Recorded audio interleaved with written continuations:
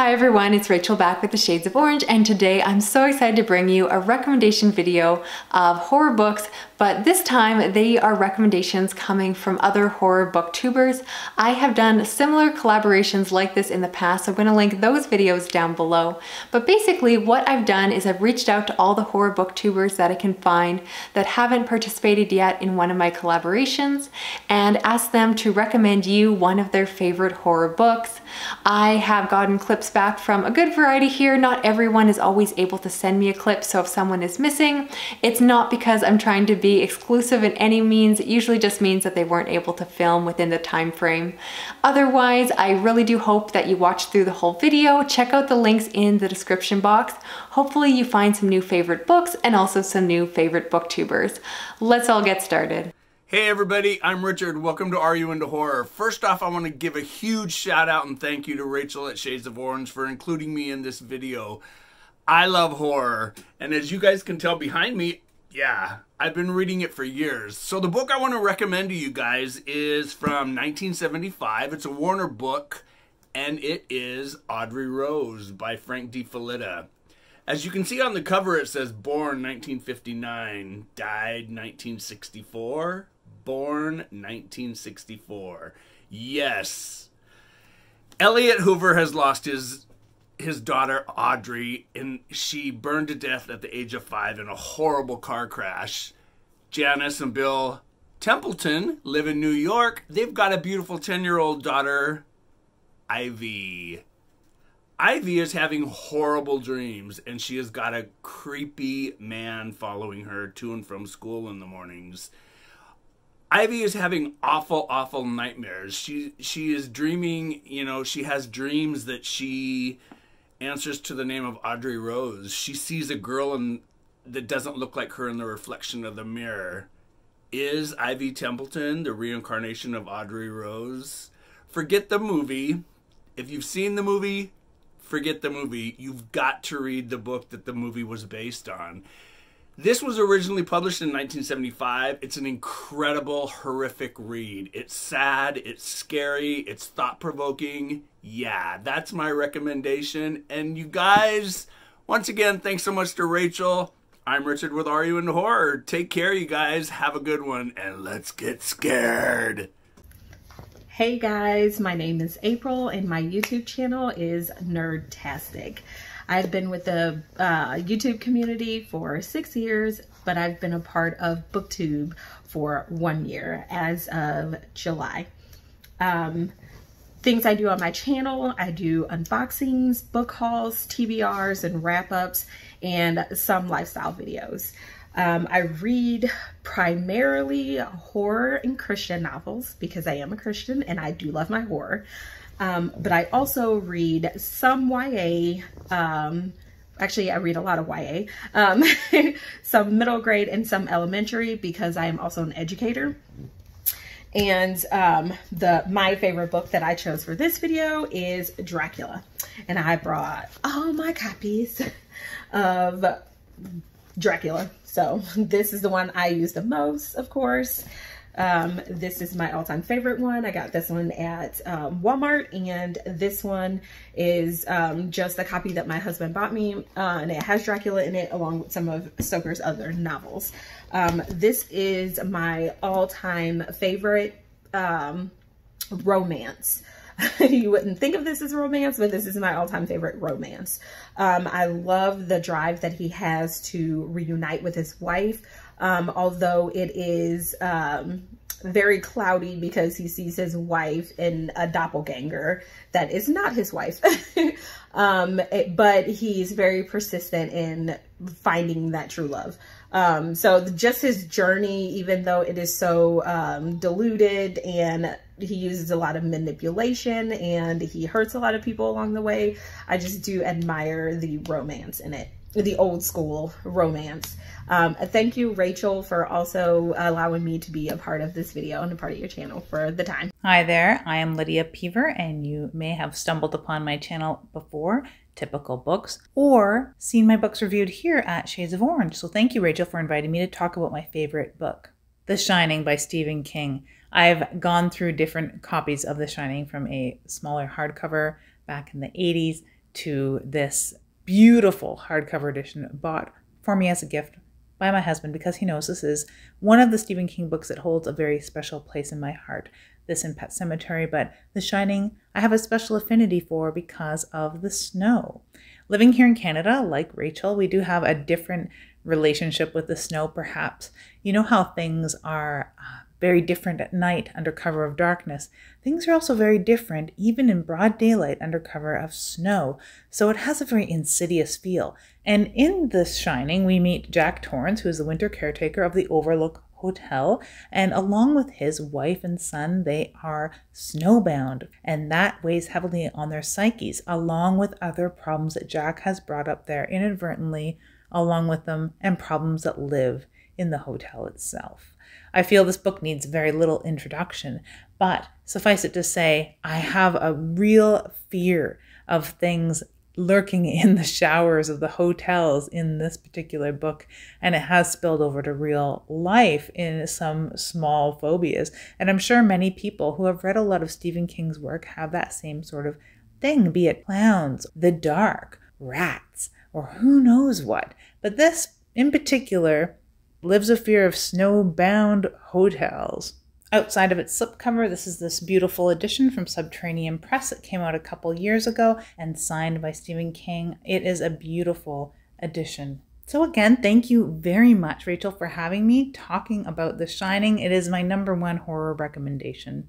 Hello my fellow weirdos, it's me Marie. I would normally be welcoming you to my channel, but I am so honoured to be here on Shades of Orange with Rachel, so thank you very much for Rachel for inviting me. The book that I will be recommending is Southern Book Club's Guide to Slaying Vampires by Grady Hendrix. This takes place in a very upper middle class town where you've got a desperate housewife types of sort of situation. Women staying at home, their children are growing up, and their husbands are away at work and they find themselves bored, so a group of them get together along with our protagonist Patricia to form a book club. It starts off with a genuine kind of innocence, but it soon develops into a slightly darker twist on the normal book club, where they read a true crime book each month focusing on different serial killers. Then one night Patricia gets attacked by one of her elderly neighbours, who then unfortunately afterwards passes away, and her nephew moves into the woman's house to kind of close over her affairs. Patricia feels somewhat connected to him given the fact that the aunt died after attacking her, and she wants to help him out and give him her condolences. So she goes down and helps him out, this gentleman called James, and immediately he becomes a fond friend and a member of her family as well as a member of the community. She adores him at first, but then she starts to realise that there's something very wrong with James, and thanks to all the books that she's read with her book club, she realises that he has a lot in common with the figures that they're reading about, and starts to suspect that there's something very wrong with him.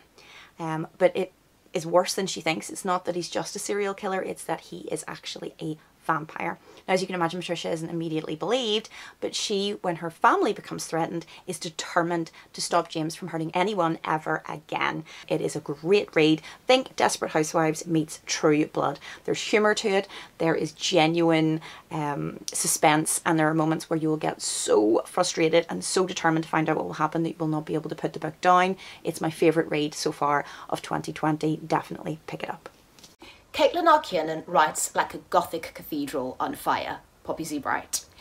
That is a quote about the book that I'm going to be talking about, from one of my favourite authors to another one of my favourite authors. And I think it perfectly encompasses me and my tastes in books and in life and a channel. Hi everybody, my name is Josie. I have a small channel here on YouTube called Josie the Reading Witch. And I love to read all things diverse, queer, very open-minded, love reading about different experiences, and I also love all things gothic, horror. I love dark fiction. I am a goth, always be a goth.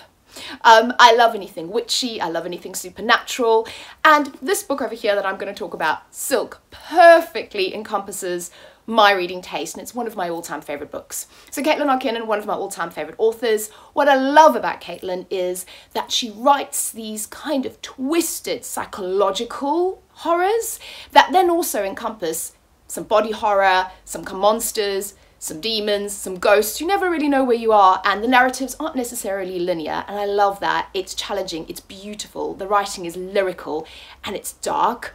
And she also features a lot of diverse characters. So the main protagonist is queer. It's also set in the 90s, kind of the goth punk, sort of desolate 90s alternative culture. There are spiders in this. If you are arachnophobic, stay away. But if you kind of like that psychological horror about a relationship, about someone thinking they're losing their mind, or are there really monsters in the attic? It is amazing. It is one of those books that I will read over and over again, and it sticks with you and it stays with you, and it creates this incredibly dark, wonderful, fabulous gothic atmosphere. And I think it is the perfect Halloween read, as are all of Caitlin's books, but I would absolutely pick this one up. Thank you for watching. Bye. Hey everyone, it's John here. I wanted to talk to you guys about Crossroads by Laurel Hightower. Laurel Hightower is a wonderful writer, and if you do not know who she is, you should check out her work. Her debut novel, Whispers in the Dark, was one of my favorite novels that I read last year. This year she came out with a novella from Off Limits Press. It's called Crossroads, and this is an excellent book. It's the story of a woman named Chris who loses her son in a tragic accident, and it has changed the way that she's lived her life ever since. She's completely devastated. She wants to be able to talk to her son, obviously, as any mother would. She wants to be able to talk to her son and see her son again, and she believes that she is seeing him again, and she goes to great lengths to be able to see him, save him. I say save him because that's what the story is kind of about. Chris is still being his mother even though her son is dead. And Trey was her heart. She wants to do whatever she can for him. So she's going to try that even while he is no longer amongst the living. This is a deeply emotional novella. It's great stuff.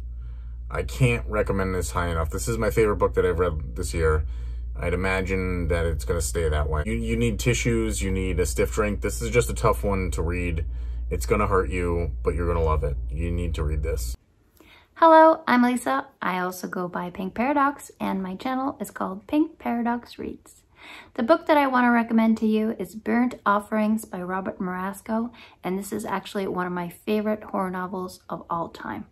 In this story, we meet the Rolfe family, Dad Ben, Mom Marion, and son David, and they are desperate to escape the oppressive summer city heat of their tiny Queens apartment, and they can barely believe their luck when they find a stately mansion-like house in Long Island that they can rent for cheap. The owners, a pair of siblings, let them have this special deal as long as they are okay with their elderly mother staying in her top floor apartment and that the Rolfes look after her, mainly providing her 3 meals a day. The family agrees, and along with Ben's aunt Elizabeth, they settle into their new summer house. But soon, strange things start occurring. Each family member in turn is plagued by mysterious experiences, and strange accidents start to occur. And there seems like there is something evil dwelling inside the walls of this house. If you love The Shining and The Haunting of Hill House, you should read this book. If you hated The Shining and The Haunting of Hill House, you should still read this book. It is, in my opinion, an underrated gem that more horror lovers should get to experience.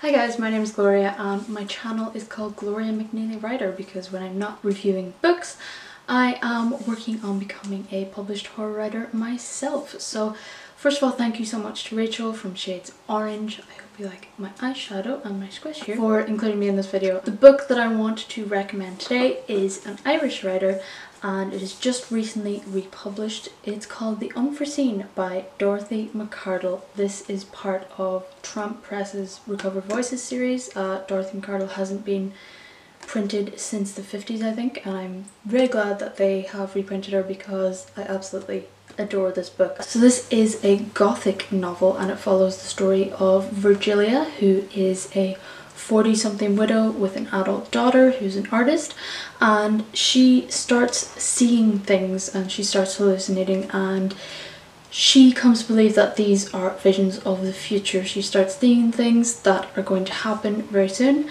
and she is the only one who's worried about this. Everyone around her tells her it's amazing, it's a fantastic ability, but she is very anxious about it and she doesn't want her daughter to know. And when her daughter comes to visit, she has to try and keep it a secret from her.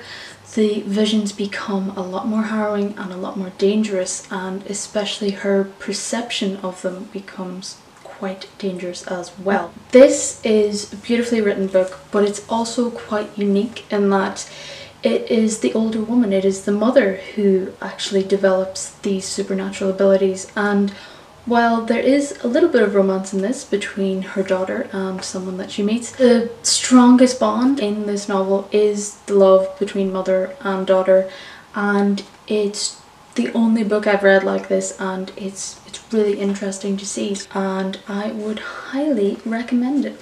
Hello horror fans, my name is Anda, and today I'm going to recommend the book A Head Full of Ghosts by Paul Tremblay. This book is fun, it's creepy, it's just plain entertaining. So it's told from the perspective of a young girl named Mary. She has an older sister, Marjorie, who's experiencing some mental illness issues. However, as the story progresses, it seems maybe a bit like demonic possession, so much so in fact that the family actually signs on a company to come and film it and release it as a television series. Throughout the novel, you kind of start with this base level knowledge of these characters, but as the story progresses, you know, all these layers are being peeled back and it's becoming more and more intense.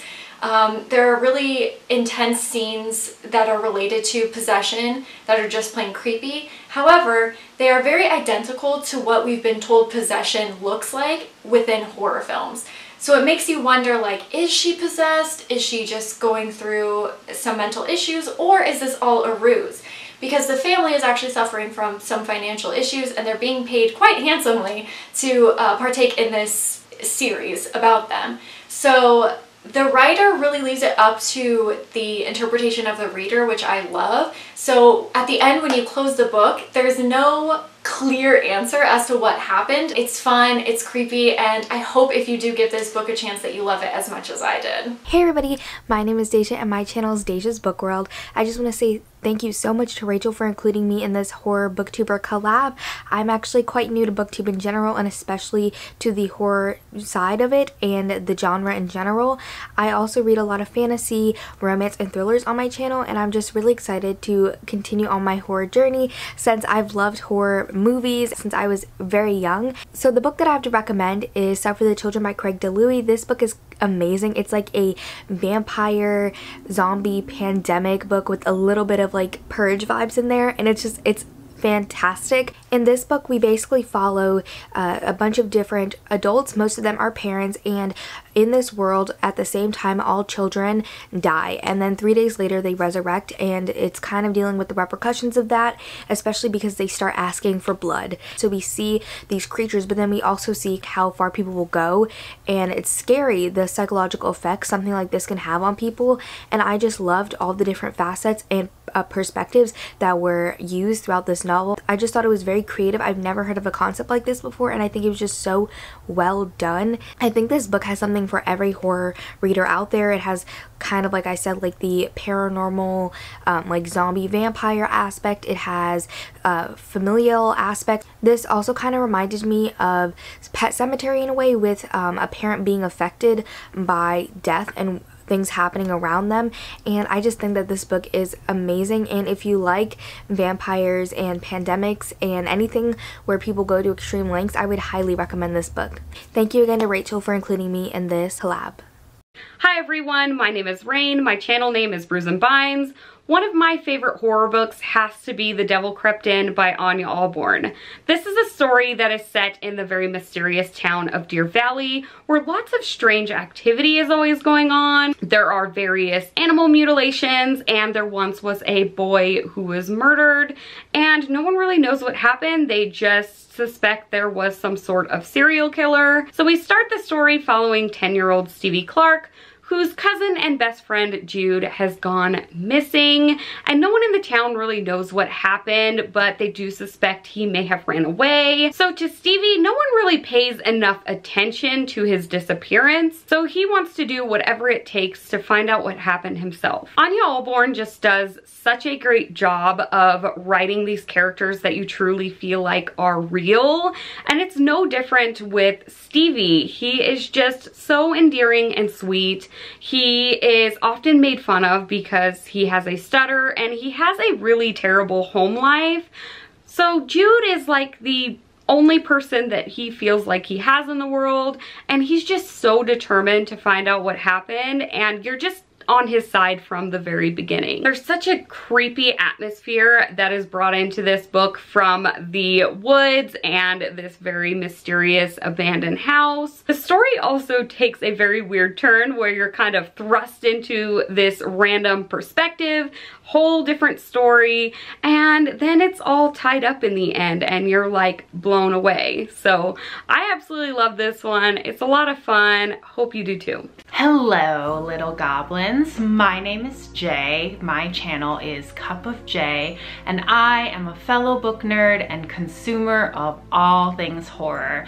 I read a lot of horror. I also read a lot of fantasy and sci-fi and lots of other things, but mainly, you guys, I like my spooks. Now, big shout out to Rachel for asking me to collab. Thank you, Rachel. But also, I had a very interesting time trying to pick out the right recommendation for you. I went through a lot of different titles and I ultimately settled on Uzumaki by Junji Ito.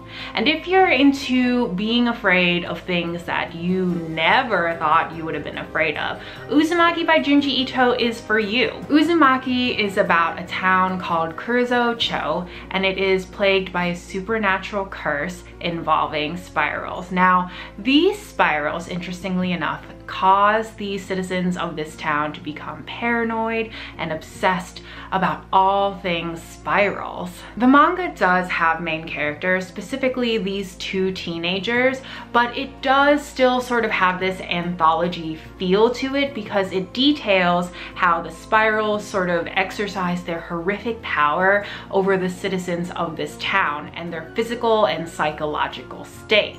There is something of a time warp involved, there are snails involved, there's just all sorts of terribly unsettling things that occur in this manga that you wouldn't believe, you wouldn't ever think would unsettle you, and here it is. Junji Ito unsettles the heck out of you. I remember when I was first reading this manga, I genuinely stayed awake, terrified in my bed all night. I am almost 30 and I was just quaking under my sheets because I never thought I would be afraid of things like spirals or snails. So if you're interested in a new and different kind of scare, Uzumaki by Junji Ito is going to be for you.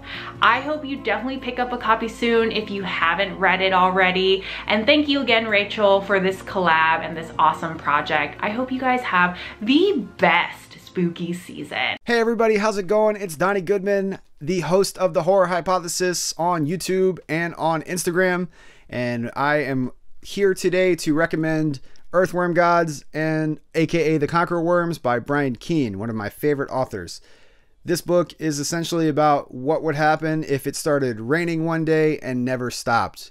It's dystopian, it's bleak, and the rain is the least of the problems of the remaining survivors, the folks that aren't wiped out by tsunamis and hurricanes and all of the other events. The ones that survive are left to contend with some pretty horrible things. You could probably guess with a name like Earthworm Gods what those things are, but it's got this awesome blend of bizarro and horror and splatterpunk. And it's just a fantastic read. There's a sequel, Earthworm Gods 2, which is also tremendous. And if you have not read a Brian Keene novel before, I don't think that this is a bad one to start with. So check out Brian Keene's Earthworm Gods if you are looking to find something that is kind of bleak and perfect for a rainy day.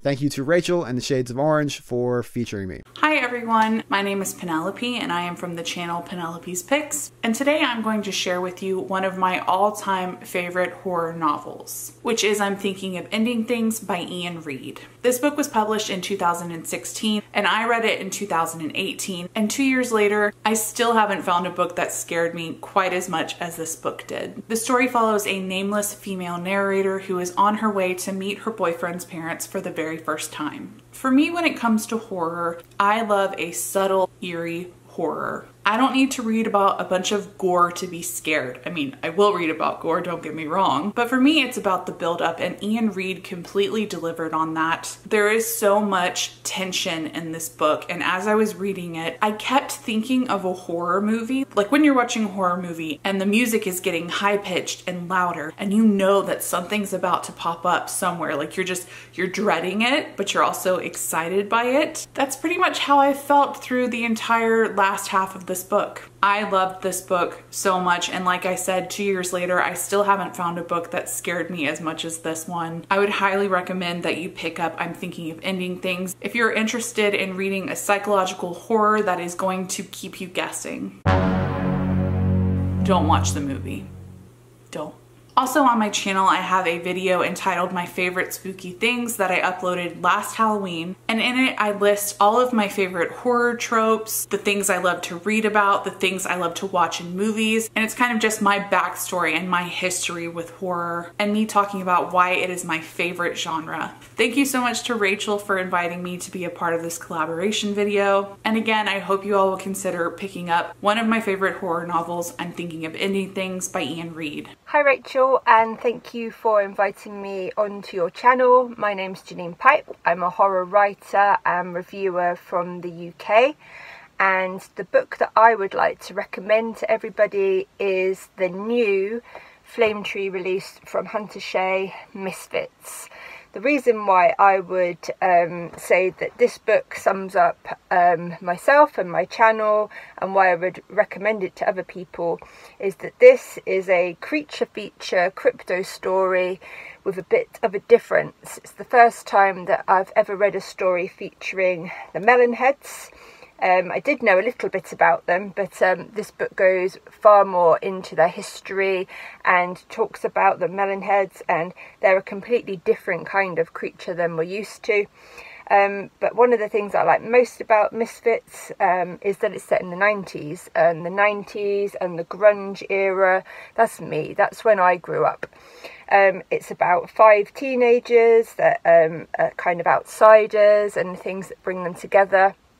Something terrible happens to one of the main characters and they decide to exact revenge, and the revenge is all to do with the Melonheads. And let me just say that you cheer on these kids. You really want them to get the retribution that is made for them. So I think that this is a great book to read at this time of year, but because it's not particularly set in Halloween, you can read it whenever you want. I'm a big fan of Hunter Shea. He writes fantastic creature features. All of his stuff is really good. But because this is his new one, I think this is the one that I would definitely say sums up the way that I feel about horror. I can only aspire to write like him one day. And if you like Hunter and you like this kind of thing, then you'll like my channel. So thank you very much. Bye! Hey YouTube, this is Taylor from Taylor Talks Tales with a horror book recommendation video for you today. So, it was very difficult for me to choose just one book to talk about, but I ended up choosing The Fisherman by John Langan, because I feel like this book really encapsulates what I look for in a horror story. There's cosmic and Lovecraftian elements to it, there's folk and rural elements to it. It is well written, compulsively readable, great characters, this awesome outdoor setting, and this wonderful sense of place. It's eerie, just has fantastic imagery, and is just wonderful to read. And it has this really cool story with a story element to it that I really like. So, the plot of The Fisherman is fairly basic to begin with. You have a gentleman named Abe, and Abe really gets into fishing after he loses his wife to cancer. He ends up bonding with a coworker named Dan after Dan loses his entire family in a very horrific car accident. So the two spend their days fishing together. When one day, Dan mentions going to fish at this very secluded spot known as Dutchman's Creek. So the two of them decide to go fishing there together, and along the way, they stop at this diner. And the owner of the diner ends up telling them the story about the history of Dutchman's Creek and how eerie it is, and pretty much why there are a lot of mysterious disappearances and why very few of the locals actually go there. It's supposed to be very haunted. And the story takes place from there, and that's where the story within the story element comes from. It is just wonderfully done, fantastically written. It is a slow burn kind of story, but it is worth it. The payoff is great. The climax is very intense, and the ending is just very, very cool, very neat, well done. It will really haunt you after the last page. It'll stick with you, and you'll definitely want to read it again at some point. It is very unique, very different from a lot of other stories, and I think if you like anything from like Pet Sematary to just like classically written horror stories, you'll really like this. And of course, if you're a fan of Lovecraft or cosmic horror, I'd say this is a little bit more cosmic and less Lovecraft, but you'll still really enjoy it. So overall, I really recommend The Fisherman by John Langan. He will hook you from the very beginning and slowly reel you in until the very last page. So that is it for this video. Thank you so much for sticking around until the end. Normally I end my videos by plugging my own channel, but instead I'm going to remind you that the links to all of the creators that were in this collaboration are in the description box, and I hope you go and subscribe to them. I am so thankful for this community. I love to see the horror booktube corner of the internet grow, and there's always new diverse voices that are popping up. So if you enjoyed this video, please give it a thumbs up and share it with a comment, because that really does help it to be more visible online and give more attention to these other creators. As always, thank you so much for watching. I'll be back with another video soon. Okay, bye-bye.